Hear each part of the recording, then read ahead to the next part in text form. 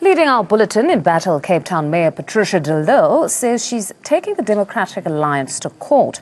Now, this comes after the party withdrew her membership. Addressing the media earlier today, de Lille revealed that she would approach the court on Friday.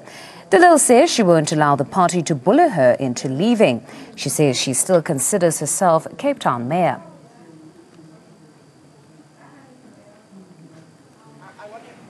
Now, senior party leaders announced earlier today that de Lille's membership had ceased. They said this occurred when de Lille stated during a radio interview that she was prepared to leave the Democratic Alliance. The party explained that its constitution allowed it to act in such an instance. The DA further stripped de Lille of her mayoral duties with immediate effect. I will show on Friday that this so-called automatic cessation clause is unconstitutional and it's unfairly applied to me. That is the purpose of going to court on Friday. I've always maintained that my only aim in this matter was to clear my name and that I was not married to any position. My integrity and my name are things that I've worked very hard for more than 40 years in politics. And these are things I value more than anything else. The party used de Lille's statement in a radio interview that she would walk away as a basis to oust her. In the meantime, Ms. de Lille took part in a radio interview with Eusebius McKaiser on Radio 702 on the 26th of April 2018. In the course of this interview, Ms. de Lille on two separate occasions indicated that she intended to resign from the DA as soon as she had, quote, cleared her name. The first was as follows, and Eusebius asked the question: let's say the morning after you win the legal case, however, do you really want to still be part of the DA? And Patricia de Lille replies, no, no, no, no. I've said it many times, Eusebius, you know, the writing's on the wall, but people don't want me for whatever reason. And then on another occasion, Mr. McKaiser asks, if I hear you, you are saying, ideally, I want to clear my name, Eusebius. That's why I'm going to court, and if I win this battle, and when I win it, because I know I've done nothing wrong, then the morning after I've won a court case, then I will resign from the DA. And Ms. de Lille replies as follows: I will walk away. You summed it up correctly. The Democratic Alliance Constitution provides in section 3512 that a member ceases to be a member when he or she publicly declares his or her intention to resign and or publicly declares his or her resignation from the party. During a radio interview, Patricia de Lille said she was prepared to walk away from the Democratic Alliance. The 702 and Cape Talk interview with Eusebius McKaiser took place on the 26th of April. McKaiser asked de Lille if she would resign in the event she won a court action against the Democratic Alliance. De Lille responded that as a deployee of the party, she would relinquish her position. However, her comment was made in light of the assumption that she had first to clear her name. I will walk away. You will. You summed it up correctly. Because really, it is not about hanging on to. I mean, I'm serving there at the behest of the DA. The DA has gone through a process, an electoral college. They put me into that position. I'm not representing my jacket. I'm representing the DA. And if the DA feels they want to put somebody else in that position, they're also entitled to do that. The Democratic Alliance has confirmed that Deputy Mayor Ian Nilsson is now the acting Executive Mayor of Cape Town. Nilsson would take up the role until such a time as the council elects a new Executive Mayor. The council would need to elect a new mayor within 90 days. Meanwhile, the city manager has informed the Independent Electoral Commission about the council vacancy. As acting Executive Mayor, I hold all the authority of the mayoral seat and committed to continuing to serve the residents of Cape Town with uninterrupted service delivery. Having served as the Executive Deputy Mayor, for the past 9 years, and having been a city councillor for 22 years, and having been involved in the leadership of numerous administrations, I'm fully apprised of the needs of the city and those that we serve. The Democratic Alliance has ceased the party membership of Alderman Patricia de Lille. This means that she has lost her seat as a councillor and is therefore no longer the Executive Mayor of the City of Cape Town with immediate effect. In terms of the Municipal Structures Act, when the post of Executive Mayor is vacant, the Executive Deputy Mayor, who is elected by Council, automatically holds all mayoral authority until such time as the new Executive Mayor is elected by Council. The Mayoral Committee, which was appointed by the outgoing Executive Mayor, dissolves with immediate effect due to the vacancy. As it stands, at this moment, only the Speaker and I are political authorities in the City of Cape Town. I will now apply my mind in the upcoming days to appointing an interim mayoral committee that will serve Council until Council elects a new Executive Mayor. The City Manager has informed the IEC about the Council vacancy, and we await due process to unfold, and we will communicate further in due course. Now joining us on this very story is Professor Shadrack Guter, constitutional law expert. He's live in studio, and then we're also joined by Natasha Mazone from the DA's Federal Council. We're also joined by Azania Matiwina, who is from the Friends of Patricia de Lille. Thank you very much for your time. Perhaps to start with you, Professor. There's a lot to unpack around Patricia de Lille's matter, but if we had to just confine ourselves for now to the developments from today, the cessation of membership. Now, the DA invoked Section 3.5.1.2, which clearly states that a person ceases to be a member of the Democratic Alliance if they publicly resign or publicly express their intention to resign. Now, we've listened to that clip. Would you say it meets the criteria for the termination? Well, I think to start with, I would like to talk from a constitutional point of view. And the constitution of the country gives the people the right to dignity, the right to belong to an association, and the association has a right to have its own constitution. However, I think the Democratic Alliance is making a big mistake to really elevate the idea that its constitution is above the constitution of the country. It is the constitution of the country under Section 1, 2 of the Constitution that is supreme, and any act done by anybody, including political parties, individuals, the president, parliament,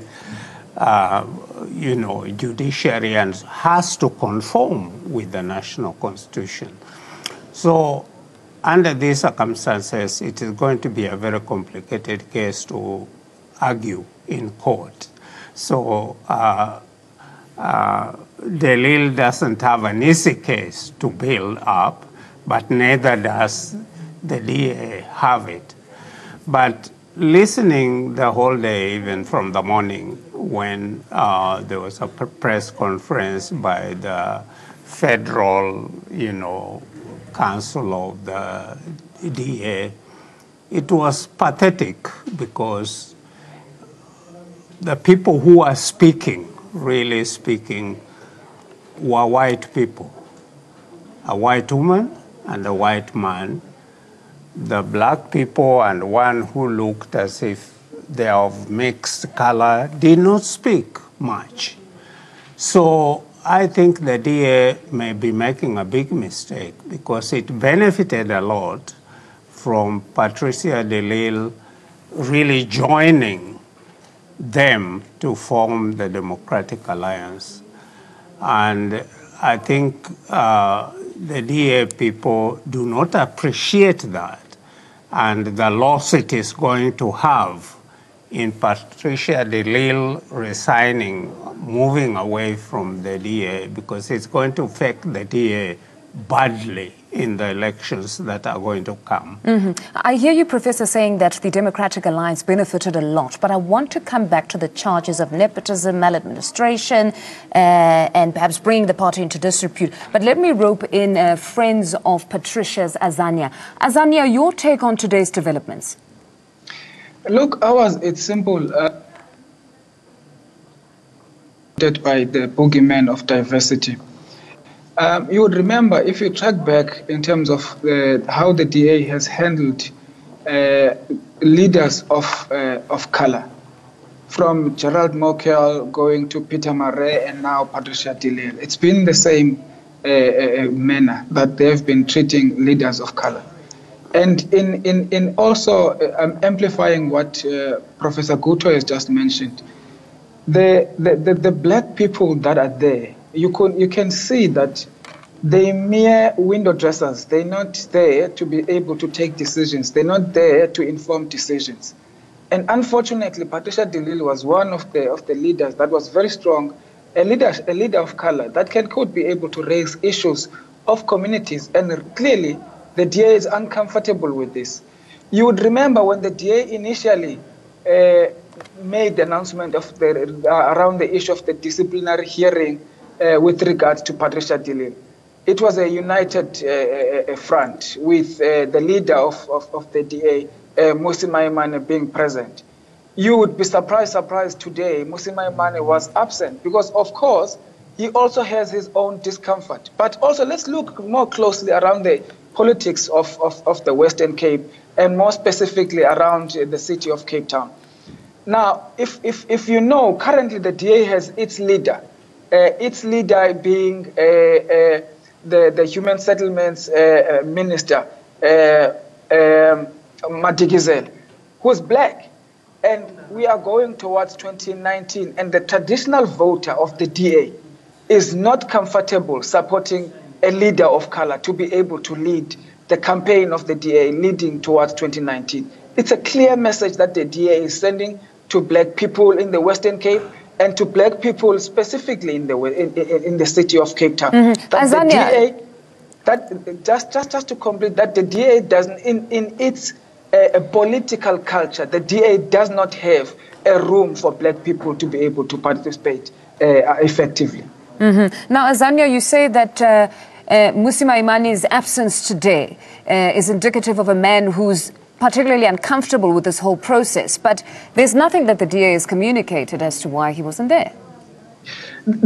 Precisely my point, that the DA has not communicated that, because you would remember, initially when they started the process of announcing the disciplinary hearing, and eventually when they were stripping the mayor of the city of Cape Town of the powers, they were showing a united force.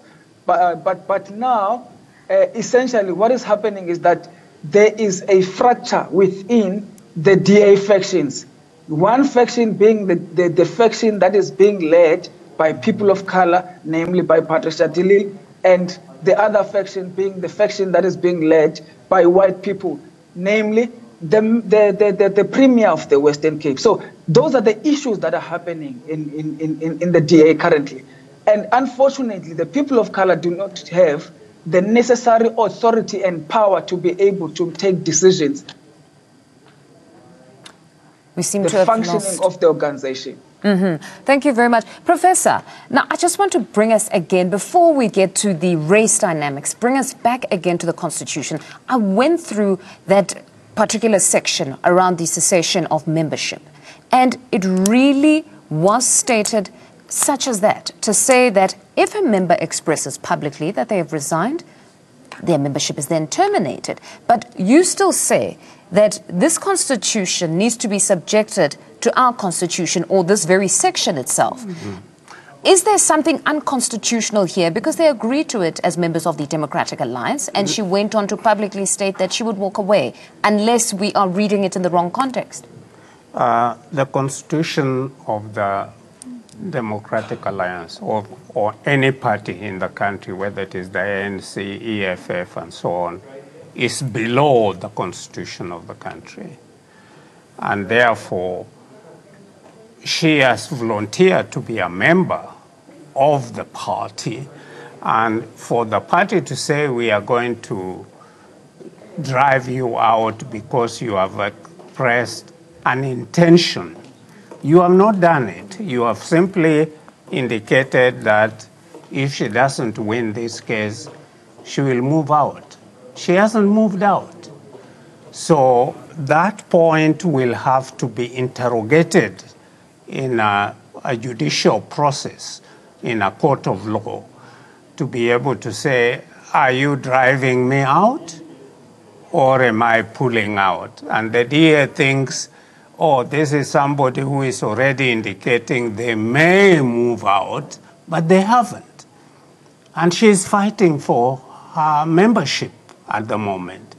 So I think that that is important to be able to point out that if the DA is not careful, it's going to suffer very badly out of this particular case. But at the same time, I think Patricia de Lille is quite right to say, I'm not just going to run away because there's a faction within the party that want me to be out.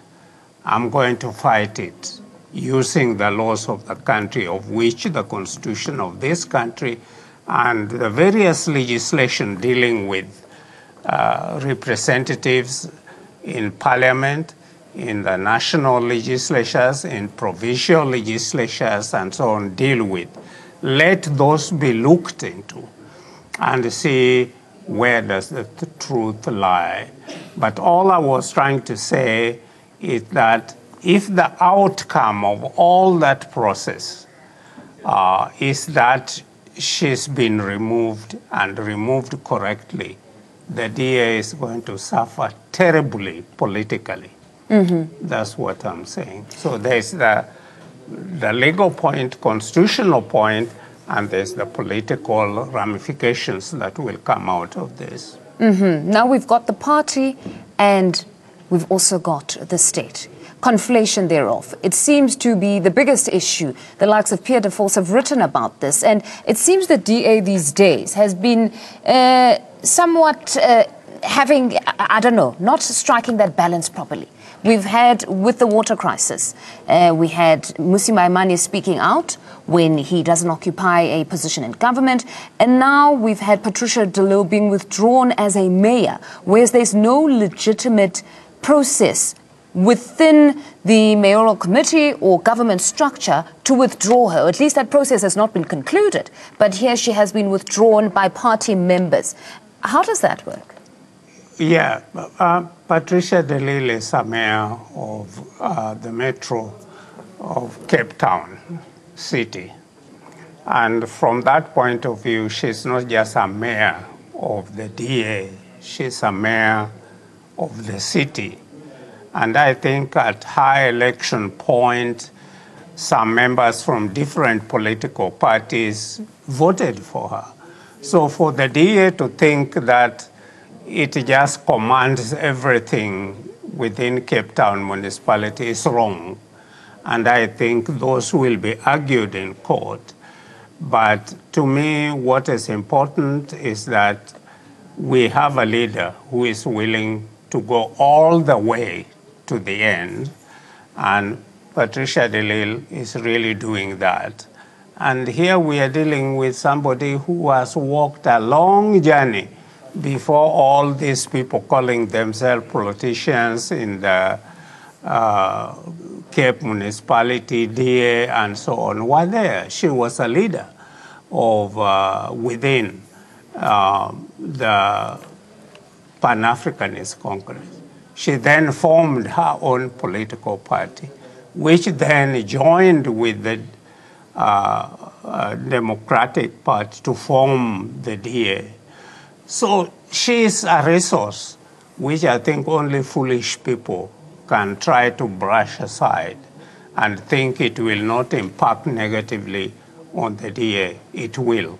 But is it not unfair to just confine this issue to a racial issue, to say that there's no legitimate case against her, if they speak of nepotism, everything else that was leveled against her? Could we not say that perhaps maybe they missed the plot when they decided now to rely on this specific section, when they could have just allowed the trial to continue and then either find her innocent or guilty? Yeah, I agree with you that really the matter will have to be decided in a court of law, evidence to be produced, and if the evidence is convincing and beyond reasonable doubt or within the balance of probabilities and so on, because it's a civil matter at this point, that is fine. That should happen in order to build the rule of law and constitutionalism in the country. But we can't have constitutionalism and the rule of law driven by the whims and so on of members of political parties, of individuals in companies or universities and so on. So I think you are quite right that let the matter go to court, let the evidence be produced, let an independent judge evaluate them and find who is wrong and who is right. Azania, your take on the Democratic Alliance's position that Patricia de Lille tried to block this disciplinary process at every turn? In fact, that is not true. But the only request that Patricia de Lille was requesting was that this disciplinary hearing must be made public. Now, the importance of that one is recognizing that this is an internal political organizational matter. But Patricia de Lille is a public figure and a City of Cape Town mayor, more specifically, meaning that the City of Cape Town people are interested on the outcomes that might result on the ousting of their mayor. So that is why she made that request. So it's never been true that she's been stifling the continuation of this process of the disciplinary hearing. In fact, she's on record where she was stating that the issue of the disciplinary hearing must be expedited so that she can be able to clear her name. In each and every interview that has followed suit after that, she's been stating the same line and been making the same request to say that this process needs to be transparent and open. And of course, you would know that the values of the DA, they speak about the principle of transparency. Now, that is in line with that principle, to say that the people of the City of Cape Town need to know that what is happening with their mayor and what resulted in the removal of their mayor. Otherwise, you are going to be having someone who's going to be having a cloud over their head, because it was the DA itself that made the charges public and not Patricia de Lille. So it's only fair to allow her to allow the DA to be able to make the process fair and have an independent person who was going to be presiding that process, then such that people can be able to be taken into confidence that indeed the DA had a case against the mayor. So it's not an issue of the mayor is stopping the issue of the disciplinary hearing. Of course, the disciplinary hearing must happen because there are charges that have been placed in front of Patricia de Lille. But how do you then present those in secrecy? Because then essentially people would not know what was the evidence that was led and what are the issues that might have led to Patricia de Lille being ousted if it would be the case. So essentially the DA wanted to conduct a kangaroo court. But unfortunately, Patricia de Lille stopped it before it actually even happened. Now, Azania, it's clear that relations are strained at this point. Would it not be perhaps to Patricia de Lille's benefit in terms of peace and sanity to just walk away at this point? Or you feel it's just a matter of principle, as she has stated that she wants to indicate that everybody is equal before the law? Now, that is a very important question that you've just asked, because you must remember that the DA says that it invoked the cessation of the membership of Patricia de Lille because of what happened on 702. Part of it was to say that there is a cloud that has been set above the head of the person of Patricia de Lille, and therefore that is why she needed to clear that first. And then if she wins that process, she indicated that she's more than willing to walk away because she's serving at the behest of the DA. That's an acceptable fact. Now, how do you then avoid giving someone a fair hearing and be able to opening up that process and then letting everyone know? I think Patricia de Lille, in fact, she would be naive not to acknowledge that the relations between herself and the DA has been strained, and therefore that is why she needed to walk away. And I think that the interview itself opened up that curtain to say that, of course, indeed, the relations have been strained. But what are the underlying issues? What are the real underlying issues that needed to be dealt with? And in terms of what she had indicated those issues that she would like them to be made public, and if they made public, then she can be able to clear her name in public and be able to walk away. And again, the professor is correct. The intention to walk away precedes the issue of clearing her name. She needs to first clear her name, and she can walk away. Mm-hmm. Professor, should she win in court, what do you think this would mean for the Democratic Alliance? Well, I think that the Democratic Alliance is in a downward spiral on this particular issue of De Lille. And I think they have to open up their minds. And they have been rising on an upward spiral, but they are going to go down on a downward spiral. The other matter which I think this case will clarify in a court of law is whether or not a political party can change its constitution to say we are going to have a clause within the constitution saying we can recall somebody who was elected legitimately within the party without going to a party conference. And by doing that, I think that question of what we call now the Patricia de Lille clause, yes, like we had in Robert Bokwe and so on during the apartheid era, is going to be examined. And I think they have to be careful about that. No, it certainly remains a very interesting case. Gentlemen, thank you very much. More news and updates on the other side of this break.